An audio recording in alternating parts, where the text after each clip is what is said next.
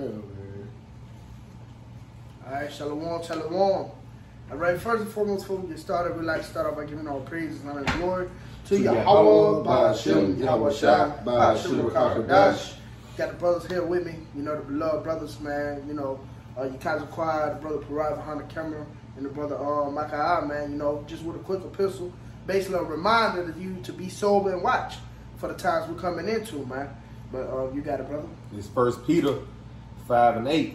Be sober, be vigilant, because your adversary, the devil, as a roaring lion, walketh about, seeking whom he may devour.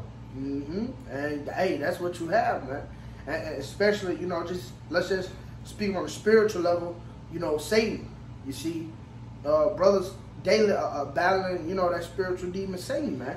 You see, but this the time to be sober.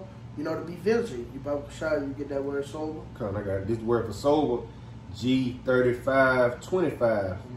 And they say to be sober, to be calm and collected in spirit, to be temperate, dispassionate, circumspect. What it said, to be collected in spirit. See, this the time when you really want to be collected in spirit. You want to be calm. Now, I mean, you want to be at one with YAHAWASHI, YAHAWASHI, man.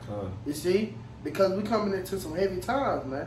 And again, hey, it said the adversary, what's the adversary? The devil, roughly paraphrasing, you know, walking about seeking who he may devour. Hey, Satan, he's coming hard, man.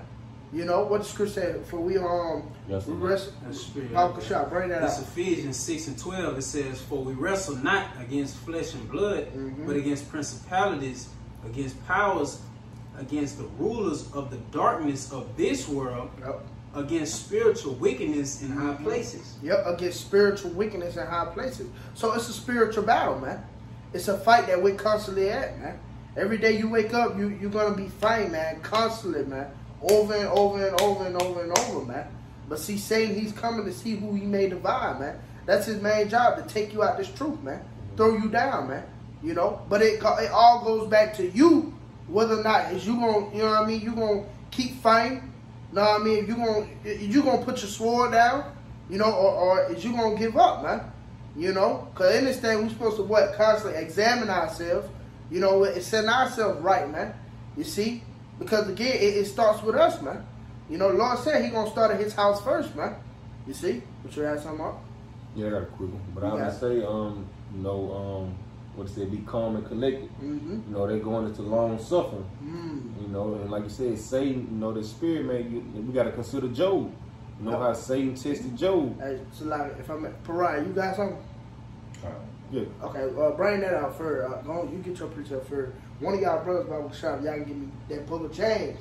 This Luke. Yeah, so like, go ahead. This Luke 21:36. Watch ye therefore and pray always, that ye may be accounted worthy to escape all these things that shall come to pass, and to stand before the Son of Man. You know, so all these things are gonna come to pass. And, you know, Satan gonna test you. Hey, you gotta pay attention, man. Be calm and collected in the spirit. Whatever the Lord send your way. You can't be drunken from these other doctrines as well, man. You see, you gotta be in one doctrine, man. And like we brother paraphrase, one spirit, one mind. You see, you can't be. That's a perfect way of being sober. You know, not drinking these other fucking philosophies, man, and shit like that. But you got that. Okay, you got it. Just going based off back with the brother was talking about, you know, when you come to temptation and stuff. You got it, bro. But it's James 1:2. It says, my brethren, count it all joy when ye fall into diverse temptations. Knowing this, that the trying of your faith worketh patience. But let patience have her perfect work, that ye may be perfect and entire, wanting nothing. Now get that in the NLT. I got it in NLT. It says, dear brothers and sisters, when troubles come your way, consider it an opportunity for great joy. Consider an opportunity for great joy, because what? The Lord chastising those who He loveth. You know, roughly paraphrase. You got it. For you know that when your faith is tested, your endurance have a chance to grow. Your endurance has a chance to grow. The Lord is sharpening you up, man.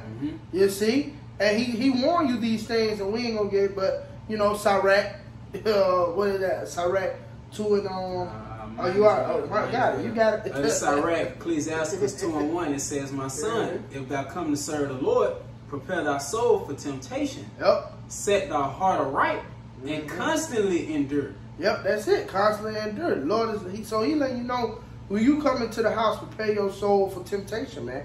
Get ready to battle, man. Especially again, these spiritual, demons out here, man. You know what I mean? It's not an easy fight, man. Like the elders and apostles say, man, hey, know what you getting yourself into, man.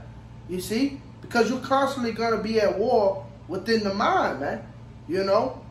Satan is gonna be trying to take you out of this thing, man.